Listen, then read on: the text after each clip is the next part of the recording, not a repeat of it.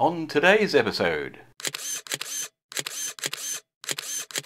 my attempts to get back into fixed wing flying have met with mixed success and mostly crashing.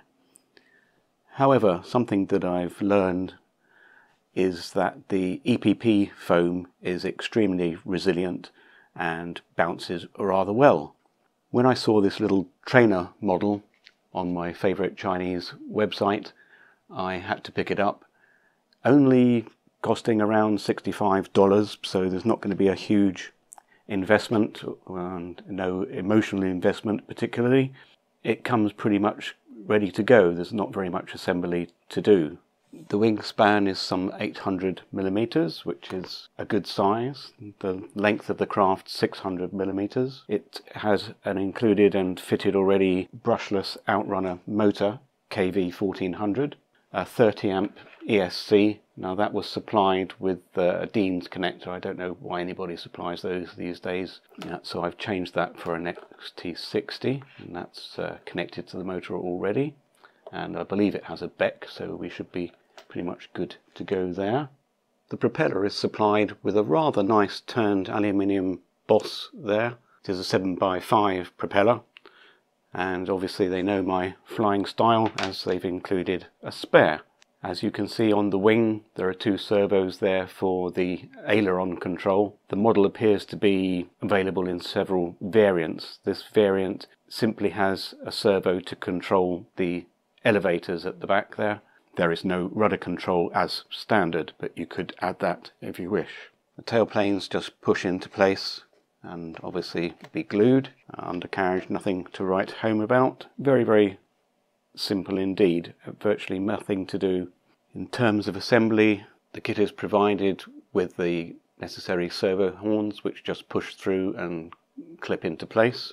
One thing that I should mention is that the kit, when it arrived, was fairly beaten up to begin with. As you can see in the photos, the wing was somewhat warped and the fuselage was crushed.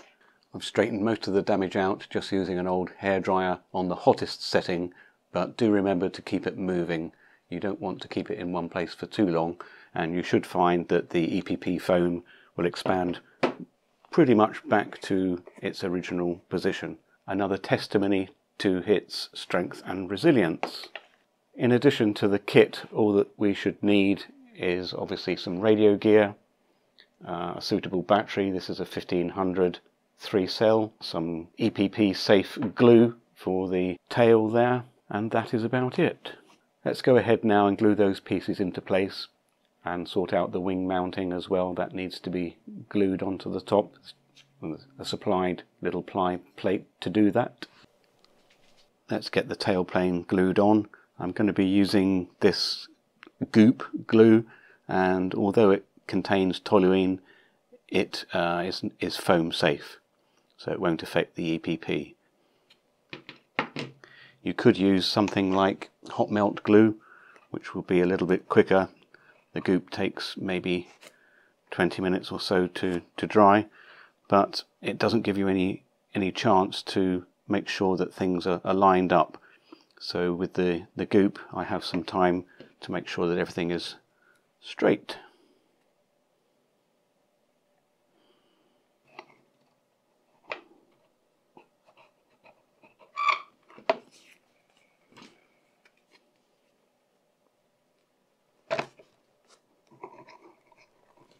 Now I have plenty of time to make sure that things are in alignment, that they're well pushed together in the center there, and that the space is equal on each side. There, that looks good to me. The wing is attached simply by slotting this tab into the front of the fuselage. It's held down at the back by this little ply plate, which we're going to glue into there.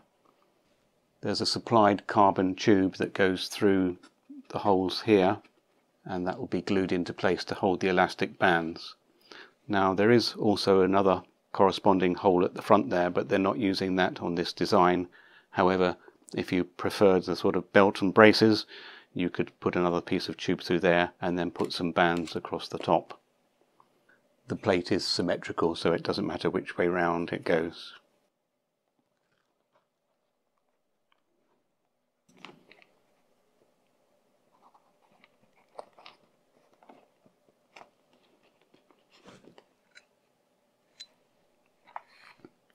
and finally to glue the little tube in there to hold the elastic bands down. This being goop, we can trim the excess off when it's dried just with a sharp knife. Next, fitting the control horns which go with the holes to the front there. We just push those through. Then there's a little locking tab which goes on the other side. Pushing that firmly down, and that's not going anywhere. The aileron is not actually moving at the moment. We need to free those up with a craft knife just into the gap here.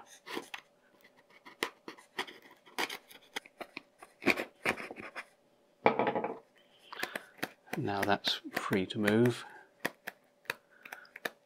Sounds like it's catching at one point.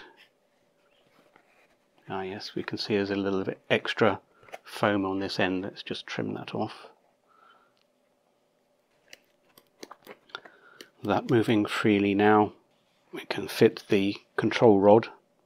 Now this can only go one way round to make it straight. Holes in the servo horn are pre-drilled. And the finished assembly will look like that. There's only one nut supplied, and it's not a locking nut. So once I've got that in the correct position, just literally finger tight, I'll go back and put a small dab of Loctite on there to stop that nut coming undone. And obviously we need to do this screw up here. Can double check the throws once we've got the radio connected. Here you can see the arrangement for the elevator controls, and just fitting the wheels here with the collets provided. A couple of nice touches for such an inexpensive kit. The little Allen key is included for doing up these bushes. There is also a spare connection for the servo horns, and even a spare servo horn, so a little bit of thought has gone into this, which is nice. Turning our attention now to the radio installation and the general electrics. There's not very much to do once more. This receiver is pretty much overkill for this job, but it happens to be the one that came with my transmitter, and I use much smaller receivers in my quads. Channel 1 is connected to the throttle. Channel 3, my radio setup, is the elevator control, and channel 4 is split with this Y harness which is supplied to the two servos controlling the ailerons. It would be possible therefore to use just a 3-channel receiver with this model. Apart from the servo connections, there's very little else to do apart from work out the plan for installing the various bits and pieces. The battery is going to slide right forward. I think I'm going to stick the speed controller onto this side, the same side that the elevator servo is on, and then I can put the receiver in this side. Normally the two antennas I would put as near as possible to 90 degrees. That's going to be a bit of a challenge here. What I shall do is to leave one just hanging out the side there under the wing, and place the other down inside there, just tacked to the side with a little bit of double-sided sticky tape. I'll go ahead and do that now. Everything's put in place now. The receiver is stuck to the side there, with the speed controller here, and the battery pushed right forward. Obviously the battery connections will go together there, and there should be plenty of room to get the wing on top. I'm just going to place the wing on there and do a quick check of the centre of gravity. There's no indication on the model as to where the centre of gravity should be. It's fairly standard on a trainer type for it to be round about where the servo wires are. Turning it over now, feeling under there. That looks pretty much spot on. Time for final checks before the off. Firstly, let's check the direction of the control surfaces. I've set up the transmitter and everything, I believe, correctly. Let's double check.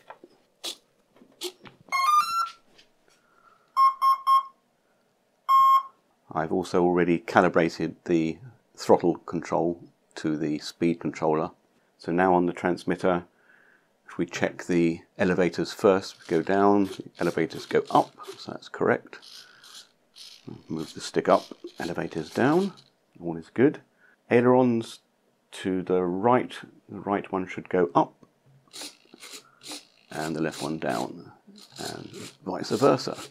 So all is good there. I've connected my current meter to check the maximum current, and before we do that, safety squints a must. If the reasons for that are not obvious, then check this out.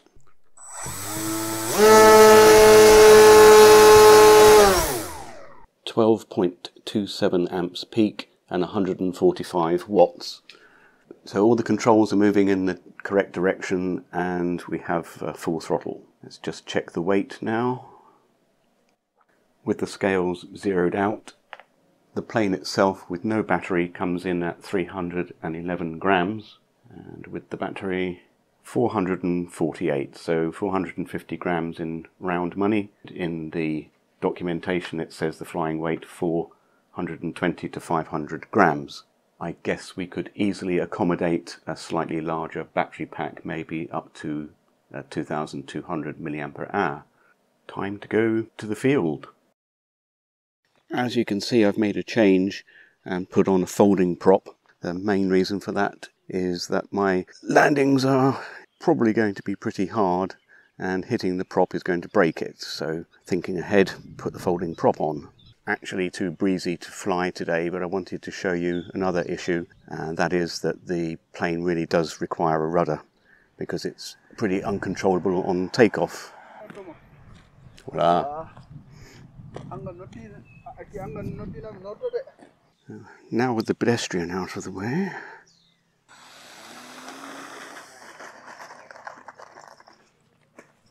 So as you can see, the thing simply does not track straight. Without rudder control, the takeoffs are going to be even more interesting than normal.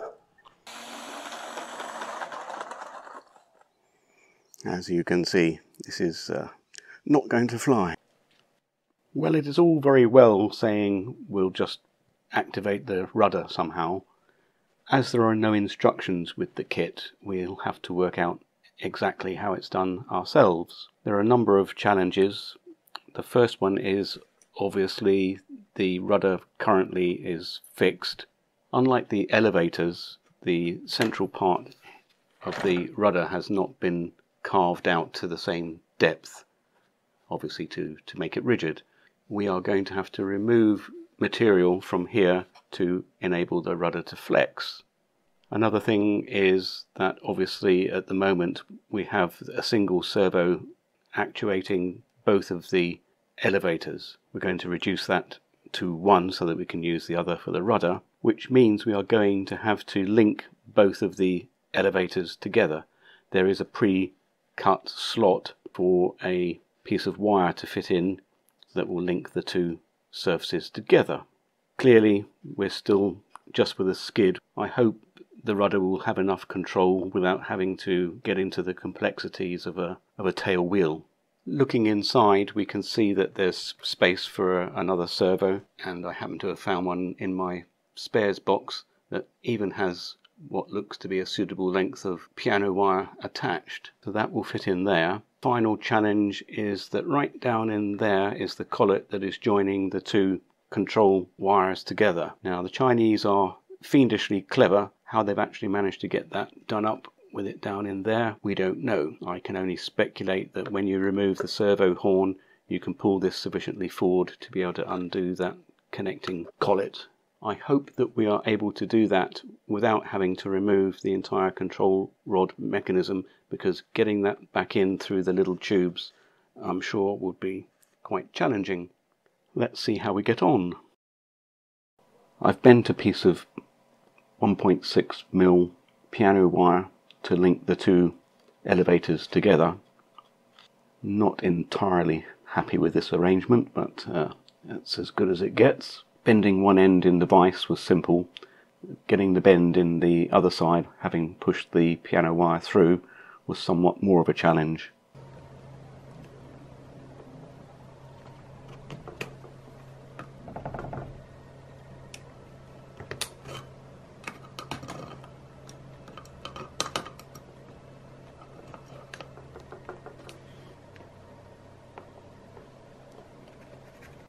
Having made the additional bend, I've just epoxied the ends in place, and we'll see how that works. Now that I've done that and freed up the other control rod, we can get on to freeing up the rudder and placing the control horn.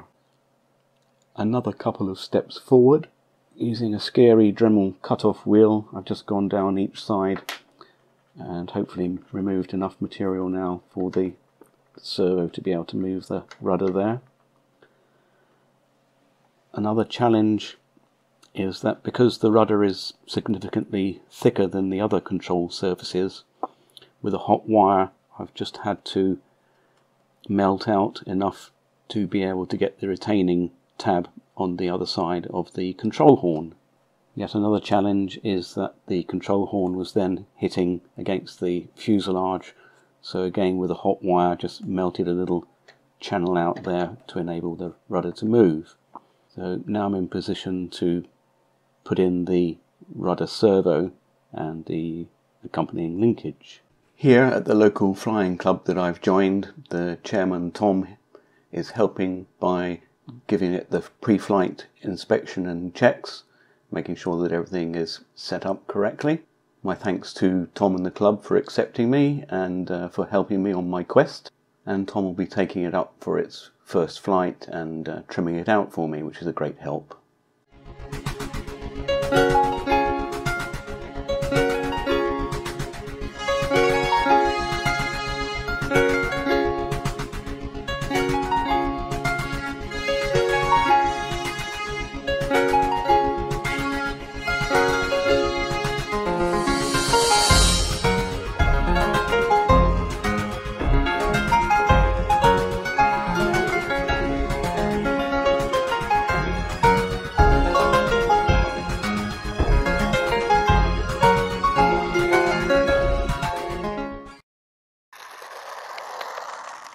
Excellent.